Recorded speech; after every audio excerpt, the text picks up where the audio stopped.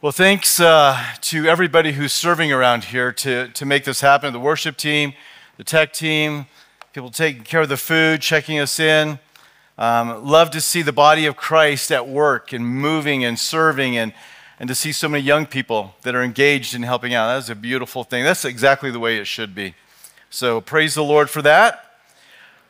We're going to be in Ephesians chapter 3. So I have two more lessons I'm going to be sharing with you.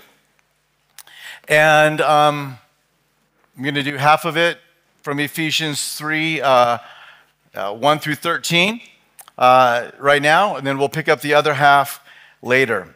And so what I hope to do, this is the way in which I'm going to approach teaching the word here is going to be just to read the text, try to understand what the scripture is saying, kind of define it. Then we're going to begin to try and make application to our life. And so I pray that this will be an encouragement to you. I plan to share some experiences that from my own life, from the ministry, and hopefully you can find a way to connect that with your own heart and your own life. But let's pray. Father, thank you for your word, your truth. We ask that you would speak to our hearts through your word. Lord, you've spoken to our hearts through the words that we just sang, the truth of Scripture that we declared, Lord. Our hearts are full. Our minds are set upon the kingdom. We're set upon being with you. We are reminded, Lord, as we sing these songs of where we came from, where we are now. Lord, we give you glory. We give you honor. And now we pray, Lord, speak to our hearts in the name of Jesus. Amen. So turn with me there to Ephesians chapter 3, and we're going to pick up at verse 1. And the title of the study is Endurance in Ministry. Endurance in ministry. Now, some of you are thinking, well, I'm not a pastor, I'm not an evangelist, so this doesn't relate to me. No, it relates to you. Because every believer, every follower of Jesus Christ has been given ministry. You have been given a task from the Lord to fulfill. And we'll talk more about that as we go. But this title, Endurance in Ministry, is for the servant of the Lord who works a full-time job out there in the regular world. It's for the pastor, the full-time minister. So, endurance in ministry. As we move into chapter 3, of course, we've skipped over chapters 1 and 2. And in chapter 2, Paul is talking about the great promises that have been made available to Gentiles. So you have the Jews, those that are the physical descendants of Abraham, and then you have the rest of the world. And most of us in here fit into the rest of the world category. We were and are Gentiles. But in chapter 2, Paul is writing to them, and he's talking to these Gentiles, and he says, the Lord has brought you into the family. The Lord has brought you into the covenants and the promises that were for the nation of Israel. They're yours now. And so he's talking all about this ministry that had been committed to him, to go and preach to the Gentiles and to let them know that the door is open to them. If you could maybe think about it like this, imagine that you had traveled all the way over to Israel, and this before the Lord come, before Jesus had come, and you wanted to go because you heard that the God of Israel is the God of the universe, and you want to worship him. And as you came there and you approached, you would have gone to the temple, you would have approached there, but you would have found that you weren't allowed to go very far. As a Gentile, I wouldn't have been able to go very far. I would have been able to make it into the court of the Gentiles, but we know from what we read in the Gospels that in the days and ministry of Jesus, the court of the Gentiles, where those that are not Jewish, they allowed to come, that had been turned into a place where there was buying and selling and thievery taking place. So you would have come there. And as you would have gone and wanted to approach further where the rest of the crowd was coming, you would have seen a sign that said, no Gentile can pass this point. And if you do, you're dead. Yes, you're over. If you go past that point right there, But if you were able somehow to get lost in the crowd and you were to go past, you would have seen this other structure on the Temple Mount, and that's where only a few men would have been going in. That's where the table of showbread, that's where the altar of incense, this is where the candlesticks were that illuminated the room. And then you would have noticed there was another room, the Holy of Holies, but nobody was going in there except for one man once a year. And so what you would have noticed as you approached was that there was a barrier in the court of the Gentiles. And then there was another barrier going into the holy place. And there was another barrier going into the most holy place. Now, you would have been welcome to worship the God of Israel, and you could have converted and become one that was of the Jewish faith. But all along the way, you saw that there were obstacles that kept you from coming very close. But when Jesus Christ died on the cross, what happened? As he hung on the cross and as his body was being torn apart, what happened in the temple? The veil in the temple was ripped wide open from top to bottom, signifying that the way into the most holy place is now available to all Jews who couldn't go there, but also to all Gentiles. And that's what Paul's been talking about. The door has been swung wide open. There's no more limitation. Come on in. You are now a partaker of the covenants and the promises of God. You didn't have access, but now you've been brought near. Let me just read a couple of verses there in Ephesians 2, verse 11, down to verse 13, maybe a little bit further. But it says, therefore remember that you, once Gentiles in the flesh, who are called the uncircumcision by what is called the circumcision, made in the flesh by hands, that at that time you were without Christ, you were without the Messiah. You were aliens from the commonwealth of Israel and strangers from the covenants of promise, having no hope and without God in the world. But now, in Christ Jesus, you who once were afar off have been brought near by the blood of Christ. And so the writer of Hebrews says, draw near with a full heart of assurance. There is no more barrier. You get to come close. Now here we are 2,000 years later, and we don't even give that a second thought. But there was a time in the history of the church when this truth was being revealed and they were understanding it. And that's where we are. We're in the midst of controversy as you're in chapter 2 and chapter 3. We read chapter 2 and it's just good news. But in the day in which Paul wrote chapter 2 and chapter 3, it was controversial. How controversial was it? We're going to read in just a moment. It was so controversial that it landed him in jail for years because he wanted to tell people. He wanted to tell me. He wanted to tell you. He wanted to tell the Gentile world, you are welcome to come close to Jesus. And there was a certain group of the Jews who didn't want anything to do with that. It angered them and it made them mad. We'll come back to that later. But this is where we are. He's talking about this amazing access that we have now that once we did not have. And he's writing about this as he sits in prison because he preached that message. That's where we find ourselves as we move into chapter 3. So let's read chapter 3, verse 1. For this reason, what reason? Well, chapter 2. Everything we just talked about. For this reason, I, Paul, the prisoner of Christ Jesus, for you Gentiles, if indeed you have heard of the dispensation of the grace of God which was given to me for you, how that by revelation he made known to me the mystery, as I have briefly written already. Chapter 2, that's the briefly written part. Verse 4, by which when you read, you may understand my knowledge in the mystery of Christ. So we see the word mystery. Mystery is not an enigma that cannot be understood. A mystery in the biblical sense is a truth that was previously unknown. There's no mystery. We can refer to it, it was a mystery. What's the mystery? Oh, that the Gentiles were going to have the same equal access into the presence and the covenant and the promises of God. That mystery, he says, I've made known to you this mystery, verse 5, which in other ages was not made known to the sons of men, as it has now been revealed by the Spirit to his holy apostles and prophets, that the Gentiles should be fellow heirs of the same body and partakers of his promise in Christ through the gospel, of which I became a minister according to the gift of grace of God given to me by the effective working of his power.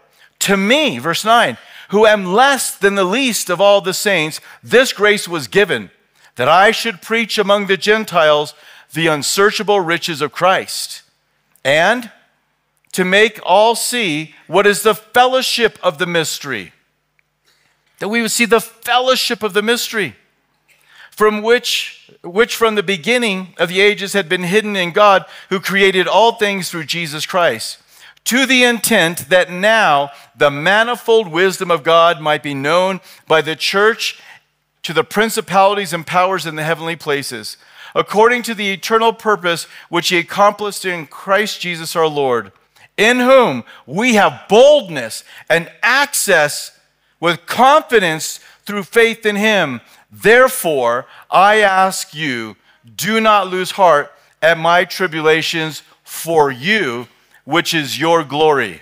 I'm in jail because I'm telling the world, the Gentile world, you can now come. That Jesus has made the way open. That has landed me in jail. This is why I'm suffering. And so one of the first points I want to talk about as we look at chapter 3 is just this simple little phrase, for this reason. So chapter 3, verse 1, this little phrase, for this reason. The reason is everything I just talked about. It's everything that's in chapter 2. That we are welcome by God through Jesus Christ into the most holy place to dwell with him, to have access with him. And he said he's going to go on and talk about that. It's that reason why he has been put in jail. One might think that after so many imprisonments, after so many beatings, after so much rejection, after so much hardship, after so much hunger, after so much sleeplessness, after so much difficulties just trying to get around the world and preach this message, that Paul might back off a little bit. That he might say, this is a little bit much. But why? What would cause a man like Paul to be hungry and to be beaten and to end up in jail and to go through everything that he did? And here's a point. We can make a few points, but here's one that I want you to hear. Because he esteemed, he valued the unity of the body of Christ. He valued that. And so although this crowd was going to be yelling at him and saying, don't have anything to do with the Gentiles, Paul would say, I have to have something to do with the Gentiles. I value what God has done, and what God has done is he is creating a new body of believers. You know, when Paul traveled into Jerusalem with this message, he'd been preaching it throughout Asia Minor, modern-day Turkey, and he'd been preaching this message, and he came to Jerusalem, and he met with some of the leaders in the church in Jerusalem. They're like, Paul, the Jews here really, really hate you. They want to do you harm. They want to kill you. So I've got an idea. We have a couple of men that have taken a vow, a Nazirite vow. And it's time for them to go to the temple and to make the offerings. We think that if you will pay for them to go in and make these offerings, then the rest of the Jews who hate you, and because you're preaching to the Gentiles, when they see this, they're going to be okay. They're going to be all right with it. Now, Paul, the whole way he had been traveling, so keep a finger there in Ephesians. Turn over to Acts chapter 20 with me. Acts chapter 20, 21, and really through the rest of the book of Acts. That is the context, that's the history for Paul being a prisoner. So if you want to know how did he end up in prison, start reading in Acts 20 and keep on reading to the end of the book of Acts, and you'll see that. But in Acts 20, one of the things that we see is that everywhere he goes, he's being told, there's bad things waiting for you, Paul. When you get to Jerusalem, they're going to arrest you. They're going to throw you into jail. And so I want to read just a portion of that. Acts 20, verse, let's pick up at, well, it's verse 17. For Miletus, he sent to the Ephesus and called for the elders of the church. And when they had come to him, he said to them, you know from the first day that I came to Asia, in what manner I always lived among you. You know that I lived an honorable life, serving the Lord with all humility, with many tears and trials which happened to me by the plotting of the Jews. How I kept nothing that was helpful. I kept back nothing that was helpful, but proclaimed it to you and taught you publicly, and from house to house, testifying to the Jews and also to the Greeks, repentance toward God and faith toward our Lord Jesus Christ. And see, now I go bound in the Spirit to Jerusalem, not knowing the things that will happen to me there, except that the Holy Spirit testifies in every city, saying, the chains and the tribulations await me. Now look at verse 24. But none of these things move me, nor do I count my life dear to myself, so that I might finish my race with joy and the ministry which I've received from the Lord Jesus to testify to the gospel of the grace of God. This was his calling, was to be a light to the Gentiles, to bring this gospel. And he says, I'm going back to Jerusalem, and it's in Jerusalem that he's going to get arrested, and it's eventually in that arrest that he writes the book of Ephesians. Okay, so this is the context of it all. This is the background of it all. And as he's journeying to Jerusalem, everywhere people are saying, bad news. And even the Spirit is saying, you're going to be arrested, which would have turned most people away. Well, if I'm going to Kenya and I'm going to be arrested, maybe I'm not going to Kenya this time. Maybe I'll wait till the next trip to go to Kenya. I don't think I want to be in any jail. I certainly don't want to be in a jail outside of my country. So I don't know that I'm going. This would be a thought that a lot of us would have. If you go to that village and you preach the gospel there one more time, they're going to kill you. They're going to burn your house down. They're coming for your family. You would pause and think, do I really want to go? But what does Paul say? I appreciate your love for me, but actually, these dangers, these troubles, they don't move me off my calling. They don't make me move to the left. They don't make me move to the right. The Lord has called me to preach, and I'm going to go preach. I'm not going to stop. It doesn't move me. And back in Ephesians, he says, for this reason, I'm a prisoner. And he knew he was going to be a prisoner before he became a prisoner. And he just looked at it and he said, I'm all in.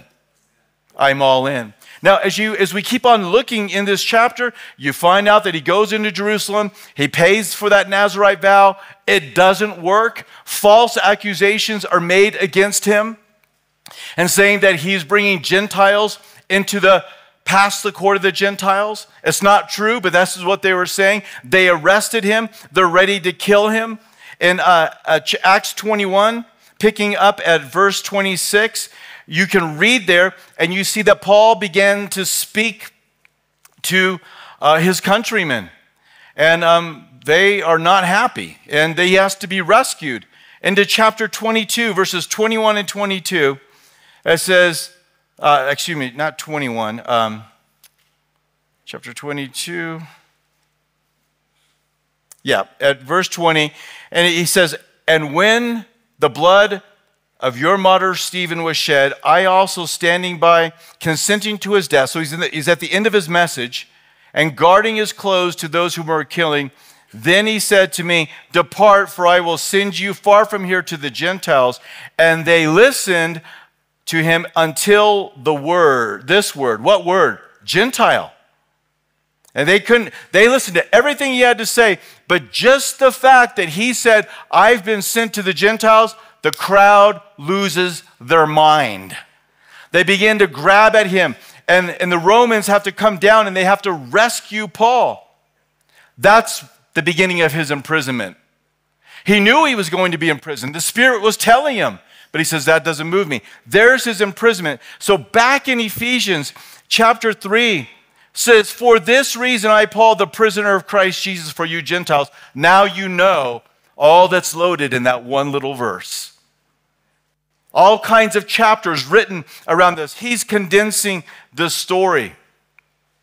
But again, back to that point I made, when you know there's certain trouble for doing ministry a certain way, that the Lord has called you to do it, maybe you would be tempted to know, well, if I do it this way and I go there again, I'm going to be thrown in jail. You might say, well, I'm not going to do that anymore. But that's not Paul's mentality, because he knows that the body of Christ, Jew and Gentile, have been brought together in one new man. He esteemed this unity that we have. God has not designed the church nor the believer to function on their own. Aren't you glad that the Lord did this? Aren't you glad in that, wherever town, wherever village you are, aren't you glad that you have like-minded brothers and sisters that love Jesus and want to worship Jesus and they want to pray together and that you could reach out to them and they would encourage you? I am so glad that we don't do this by ourselves, but that the Lord formed the church, and Paul esteemed this and he valued this. Back in Ephesians chapter 2, at verse 14, we read, "For he himself is our peace, who has made both one and has broken down the middle wall of separation." So Jew and Gentile, he's brought peace, having abolished in his flesh the enmity, that is the law of commandments contained in ordinances, so as to create in himself one new man from the two, Jew and Gentile together, a third race, right, if you will. It's the church. And that he might reconcile them both to God in one body through the what? What does it say? Look at there. Chapter 16, verse 2, verse 16. He is going to make them together to God in one body through the what? The cross. Oh, we know, all of us know this. We know that Jesus hung on the cross and he died for our sins. That my guilt and my shame was laid on his body, and he was crucified for me, that I might be saved, that I might have atonement. But do you know this, what we just read? Do you know that? Do you know that Jesus died on the cross for a second reason? It isn't just to save me and to take me to heaven. He died on the cross for a second reason. What is that reason? To bring us together as one new man. One of the problems that happened in the church, the early church, it has happened in every church throughout the history of the world, is this thing called, I'm sure in Kenya you don't have this problem, but it's called church division. You don't have that problem here, do you? Oh, you do have that. Okay. So, and personalities come out, and people begin to fight, and we begin to talk about each other, and the body of Christ is divided because I've been offended. They hurt my feelings. They trampled on an area that I go and evangelize. He knows I evangelize there. Why did he go there? I'm done with him. And we divide the body of Christ. But let me ask you, do you really want to divide what Jesus hung on the cross to unite? Did you hear that? Do you want to divide what Jesus hung on the cross to unite? You see, church division is not just our politics. Church division is fighting against the work of Jesus Christ on the cross. That changes the whole story now, doesn't it? Because I don't want to undermine what the Lord has done. And Paul knows this. He's writing about it. And so he says, he doesn't say it directly, but it's in the text. I esteem the church of Jesus Christ and the unity. And if me preaching to Gentiles is going to get me in trouble with the Jews, then I'll do it because the unity is too important. Listen, there are a lot of reasons why we can divide and argue. Now, if somebody is preaching another gospel and somebody is leading people astray, or somebody is hurting and harming them, all right, we divide against that. But that's not the body of Christ. That's the work of Satan, okay? That's different. But if it's just that we have a different name or a different title, or, I went to this school, he went to that school, she goes to this church and I go to that church, these are not reasons to divide. Listen, I'm sure we have our theological differences, and the Word of God is a final statement. And if I need to alter my theological differences or approach to ministry because the Word of God tells me to, and you come and instruct me, then I need to receive that because it's from the Word of God. And the same goes for you and for all of us. But he esteemed the unity of the church. Don't ever fight against a brother or a sister to tear them down when Jesus hung on the cross to bring us together. I said it yesterday, and I know you've probably said this many times yourself, but Jesus said that the world would know that we are one because of our love. And I think you can easily put the idea and the concept of unity in there as well. We are to strive for the unity of the body of Christ because Jesus hung on the cross to bring us together. Don't despise one another. Don't belittle one another. Esteem one another. There's nothing that's more, will make a parent happy than to see their children getting along. So I told you we had 3 kids, and sometimes they fought, and they argued, and they bickered, and neither Rebecca nor myself ever enjoyed it. We never said, oh, isn't that a wonderful noise? Our children screaming and yelling and fighting. No, we never once enjoyed that. And so Rebecca or myself would come in, hey, knock it off. Well, she started, I don't care. I do not care who started this fight. I want there to be love and peace and unity. Now our children are older. And you know one thing that makes us so happy? Was when we're talking to, they all live far away from us. That doesn't make us happy. That makes us sad. But one thing that makes us happy is when I'm talking to my son and he'll say, yeah, I was just talking to my sister Whitney, or I was just talking to Megan. Or Megan says, oh, I was just on the phone with Whitney when you called and I hung up. I love that. As parents, we love that, don't we? And so my son's going down with his family to a birthday for this little 1-year-old, cutest little girl ever. This little 1-year-old, and he's going down to Sazisi. He's bringing his family down. They're getting together. Oh, that makes mom and dad so happy. Why? Because our family is together, and they're loving one another. Listen, we are the family, and we have to love one another. Sometimes love is giving a hard word.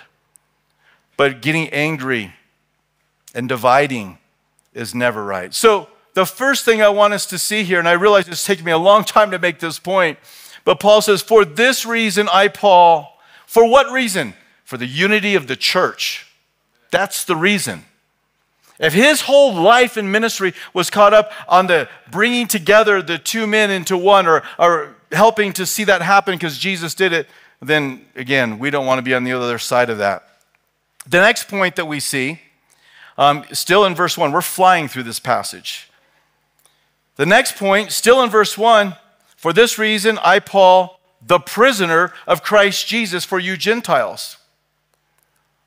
So he says that he's a prisoner of Rome. Is that what the text says? Who's he a prisoner of? Of Christ. He's a prisoner of Christ. Jesus locked him up and put him in jail? Well, no, it's Rome that did that. It's the Jews that were kind of working the political system to make sure that he got arrested. So we had all kinds of Jews. There was all kinds of Romans wanting payoffs, wanting bribes. And he had been in jail for years at this point when he's writing. And he says, I, Paul, a prisoner of those lousy Romans. Can't stand those Romans. They've taken advantage of me. It's because of those Jews that just can't see that Jesus is the Messiah. They're the ones that have put me there. And you know what it is? Do you know what it would have been if he would have said, I, Paul, a prisoner of those lousy Romans? I, Paul, a prisoner of those blind Jews? He would have been a victim. He would have been a victim. He would have been a victim of their plotting and their planning. And now he's just, whatever, circumstances happen. I'm here because of these terrible people. But he doesn't say that. He says, I am a prisoner of who? Jesus Christ. Which means this, is he has a different perspective. All right, so he esteemed, big point number 1, he esteemed the unity of the church. Point number 2, he had an eternal perspective. He didn't care what men around him were doing and how they were manipulating him or trying to manipulate him. He didn't care about the slander and the lies that were being stated about him. That did not define who he was. That did not define the circumstances of his life. What defined the circumstance of his life is he had a different perspective. The perspective is, I've got a king and his name is Jesus, and he rules and he reigns. He is sovereign over the world, and he has allowed me to be in jail. Oh, that changes everything, doesn't it?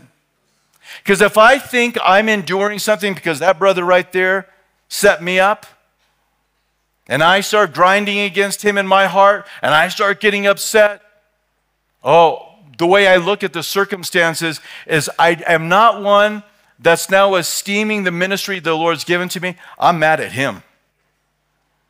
He's the guy. Oh, my ministry would be so much better off. My family would be financially better off if it wasn't for her. She took advantage of it. She took our money. She took that job. And so now I'm in these circumstances because of the government. I'm in these circumstances because of that ministry. I'm in these circumstances because of the corrupt men in my village. You are a prisoner of Jesus Christ. Nothing goes through nothing hits your life without going through his hand. Let me ask you something. You are holding a Bible right now. And Paul wrote many books while he was in this imprisonment. You get to read, I get to read Ephesians, because he went to jail. I don't know what he's going to say about this when we get to heaven and ask him. But is anybody else glad he went to jail? I've got Ephesians because he went to jail. I got Philippians because he went to jail. I've got Colossians because he went to jail. Could he have known? Could he have known that me going to jail is going to result in the fact that in 2,000 years from now, there's going to be 1,500 people gathered in Eldoret, Kenya, reading a book that I'm going to write while I'm in jail? He couldn't have known that. But God knew that. And he did realize that there's a sovereign God that's over my life. I am not a victim of anybody's doings. And if you live in a victim world and mentality, you will not enjoy ministry. You will not enjoy your walk with Jesus. You will not enjoy your family. But as soon as you throw all of that off and you say, whatever my circumstances are, I'm a prisoner, I'm in debt, I'm sick, I'm impoverished. But you know what? I'm a follower of Jesus Christ, and I believe that if he wanted me to have different circumstances, I would have different circumstances. But he's allowed me to do this. So who knows what God's doing through those hard things in your life right now? Can we just let the bitterness go? Can we quit being upset that I didn't get this and he got that? There's a sovereign God, and this is the eternal perspective that he has. And when we have the wrong perspective, I'm a prisoner because of those lousy Romans, I quit. The title of the message is Endurance in Ministry. One of the ways I'm going to endure in ministry is by valuing the body of Christ. The second way I'm going to endure in ministry is by having the right perspective. If you have the wrong perspective, you're going to throw in the towel. But if you understand your loving, sovereign God is watching every aspect of your life, then it's great. Now here's the thing. We read in Acts chapter 20 that he was committed to following the plan God had for his life. Now, if we would have read in Acts chapter 20 that Paul was in jail because he hit an old lady over the head and stole her purse, he didn't do that. But if we would have read the Apostle Paul beat up an old lady and stole her last, shekel, he could not say, I am a prisoner of Christ. He could say he was a prisoner of Christ because he said, none of these things move me. I am fully committed to following Jesus Christ. And so I'm not going to allow anything to pull me off. So he was doing exactly what the Lord wanted him to do with his life. And in following and obeying the Lord, he ended up in these circumstances. But sometimes I'm following the Lord, but I kind of step over here. And now I'm in a little different lane right now. I've got a different attitude. I have different priorities. I'm valuing different things. And now something happens in me and circumstances begin to bear down upon my life. And I'm no longer a prisoner of Christ. I'm a prisoner of my own circumstances. I'm a prisoner of my own choices. There is incredible, amazing freedom when you live full on for Jesus Christ. When none of the things move you. Nobody moves you off target. You are just following Jesus. Nothing is getting you off. And it doesn't matter what happens in your life because you are doing the last thing the Lord has told you to do. Just a couple of quick stories here. And these are experiences from my own life. They may not relate exactly to what you would experience, but I think you'll get the idea. So over in America, as a church, we had an opportunity to buy a radio station. And on that radio station, it does exist today, on that radio station, there was going to be worship music and Bible teaching all day long. And I loved it. Man, this is a way for us to reach our community 24/7. So we were looking at this and it was expensive and we had enough money to buy the permission to build it, but we didn't have the money to build it. After we bought it, we had 1 year to get it up. And so the elders of the church, myself, we prayed, we sought the Lord, we're going to buy this. And we bought the permission to build that radio station. It was weeks later in America when there was a financial collapse in the housing market. It's one of the worst financial times I've seen in my grown life. And so everything, the money dropped. The tithes and offerings that were coming in the church, they dropped. We were beginning to look at how are we going to pay for everything? There was more money going out in the church than was coming in, and I had to build this radio station. I'm like, Lord, we did what you told us to do. I mean, Lord, we prayed about this. We said, dear Lord Jesus, remember Jesus, I said this. I said, dear Lord Jesus, if you don't want us to have this radio station, then take it away. We'll be fine with it. But if you want us to have that, then continue to give us the faith and we will step out into it. And we did it. And now there was all this financial pressure. I was so glad to know that I was following Jesus. And that it wasn't just some ambition of Troy Warner's life to have one more thing in ministry, to act like I'm important, which I'm not. But if that would have been my motivation, that would have looked like a fool. That would have been my doing. But then there's been so many times in my life where we have stepped out. And I've said these words. I don't know if these are the best words to the Lord, but they're honest. Where I've said to the Lord, Lord, you tricked me. I prayed and you said step out, and I stepped out, and then a storm arose. You tricked me. If I would have known there was a storm, I would have stayed in the boat. But the Lord is good to not tell us all of the information, isn't he? Because nobody wants to get in the storm. And so we step out and we trust the Lord. Now, you're like, well, this is a great message. I wish you would have told me this 2 months ago before I started walking in the flesh, and now I'm dealing with all the consequences, and now I'm a prisoner of my circumstances. Well, here's the good news. God is a forgiving God. And maybe you're dealing with some stuff in your personal life, your financial life. Maybe somebody's pregnant in here and you shouldn't be. And you've got these circumstances and you're like, I did this to myself. It's my sin, it's my stupidity, it's my pride. And so now there's no hope for me. I just have to endure it because I'm not like Paul. I can't say I'm a prisoner of Christ. I'm a prisoner of my own sin. That is not true. You maybe got there through your sin, but you can get out through the grace of God. Come to Jesus today. I mean, Ken led many people to faith last night.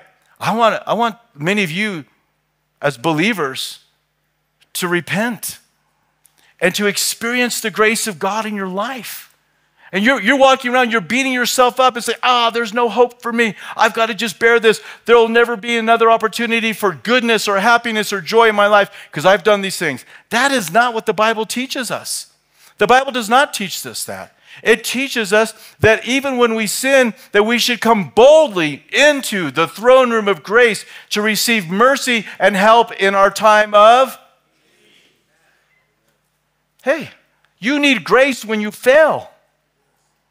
Grace is available to you. Now, if you're like, yeah, I need that grace, and I'm going to go back out and do what I was doing before. I don't even know if you're saved if you think like that. Who does that as a follower of Jesus Christ?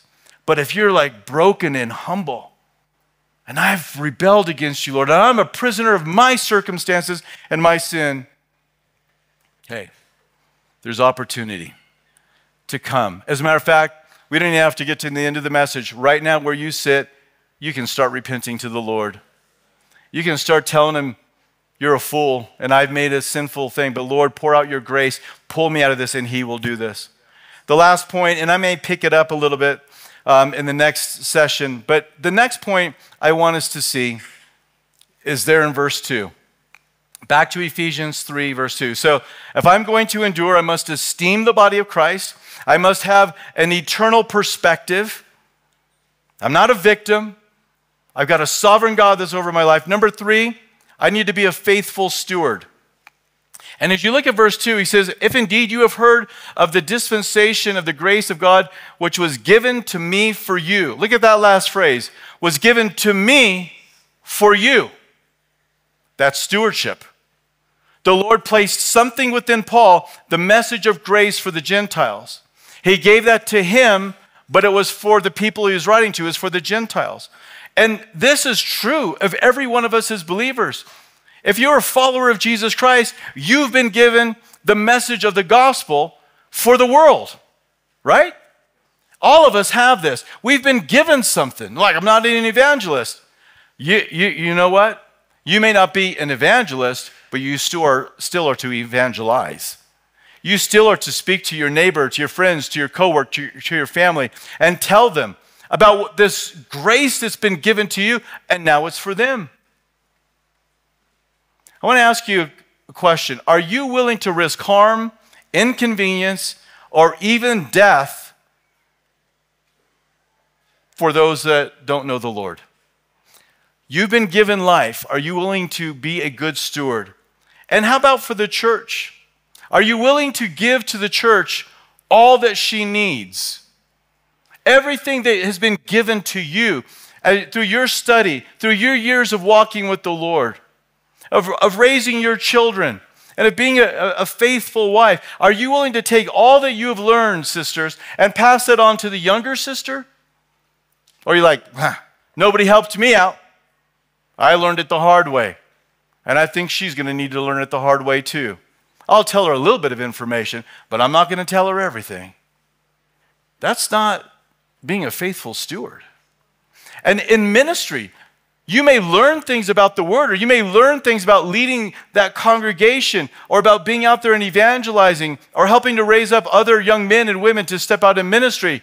And you be careful of this thought that says, well, I'm not going to tell them everything I know. If I tell them everything I know, then where does that leave me? Well, I'll tell you where it leaves you. It leaves you as a faithful steward of Jesus Christ. That's where it leaves you. You know, in the Old Testament, God gave this exhortation to the nation of Israel regarding the poor of the land. And he used this illustration. He said that with the poor of the land, make certain that you have an open hand towards them. Have an open hand. Don't have a tight fist. Have an open hand. I want you to think about this. If you were to take a $20 bill and you were to walk through the marketplace like this, what do you think might happen? Somebody's going to come and take it from you, right? Because your hand is open. If you walk through the marketplace like this, well, nobody's going to take it. But you know what the problem is with a hand like this? What's wrong with a hand like this? Nothing else can be put in it. And so we got our 20 bucks that we're trying to save, and we're holding on to it because we think if that gets taken, then I'll be left with nothing. And the Lord's in heaven saying, 20 bucks? Do you know how much resources I have? You're going to cling on to this little truth, this little discipleship thing that you know and you've learned. You're going to hold on to that because you're afraid if you give it away, that somehow you're going to be less valuable and less needed in the body of Christ. That is an upside down way of thinking. That is not the kingdom of God. The kingdom of God is open-handed. Take what you need. What do I know? Listen, I love it when I get to talk about having been a dad, being a husband, raising my kids up, pastoring the church. I love to be able to talk and share and give away everything I know. The more you give away as a steward of the Lord, the more is going to be entrusted to you. Isn't that a teaching of Scripture? Don't bury it. Don't bury that gift and that talent. Don't bury it in the recesses of your mind, holding it in your heart, unwilling to give it out, and help out that young pastor. Hey, he moved a little too close to me. He can figure it out on his own. Really? Really? Jesus died to bring you together as well. Is that really what you want to have? Because I think that if you give away more, the Lord's going to pour more into your hand. Tight-fisted Christianity is not Jesus' Christianity. It's the way of the world. That's the way the world functions. Give away what you have. Jesus said it is more blessed to give than receive. Be a faithful steward of what the Lord has given to you. So in this first half of the study, we've learned this. If we're going to endure in ministry, we need to esteem one another. We need to esteem the church. I need to have the right perspective that God is sovereign. And number 3, I need to be a faithful steward of what He's given to me, which is give it away. Give away what you've received. Entrust it to faithful and godly men. And so, Paul, chapter 3 is a ministry chapter. It's all about how he ministered and the trials and the difficulties that he was going through. Now, as we move through the rest of this chapter, we're going to read about how he ministered effectively with God's power. And there'll be some about how to make certain that we don't lose heart. We'll pick up a few other ideas as we move along. But let's go ahead and let's close in prayer. And I don't know what's happening in your heart or life, but if you are that sister I was describing, that's unwilling to help out those younger ladies in the church because they just got to learn it the hard way because you did, why don't you repent of that right now? Open your hand up. Don't have a tight fist. If you're a minister, you're a pastor, you're a leader, and you've been holding back certain understandings of how to minister that you have been taught, that's been passed on to you because you're afraid that you're going to become less important, would you repent of that? Just get rid of that nonsense. That is so far from the heart of God. Would you decide right now that everything that the Lord puts in your life, in your ministry, in your mind, that you're going to pass it on and you're going to do it with joy? You're like, yeah, but I'm afraid. Then repent of the lack of faith. Believe that God is generous, that He's abundant, and there's no shortage of good things that He can give to you. It may be the reason why things are so dry around your ministry is because you've been tight-fisted with the body of Christ. You've been holding out. Why should Jesus give you or me anything else if that's the problem? Maybe you are that person who is a prisoner of your own sin right now. And it was hard for you just to walk through the door. Nobody knows what's going on in your life, but you know it. And you're embarrassed and you're ashamed. Come to the throne room of grace. Listen, Gentile brother or sister, I'm a Gentile too. We have access to come into the throne room of God and to be forgiven and restored. And then He doesn't put you out in the back and punish you. He pours His grace upon you. He pours His grace upon you. And so there may be some consequences in this life, but before the Lord, you can walk out of this room right now knowing that everything is right with Savior Jesus. And you can expect that he's going to begin to pour out his grace and his blessing upon your life again. Be broken. Be humble before the Lord. God cannot resist the broken. He's a softy. He gives in to the brokenhearted every single time. To the proud, he resists them.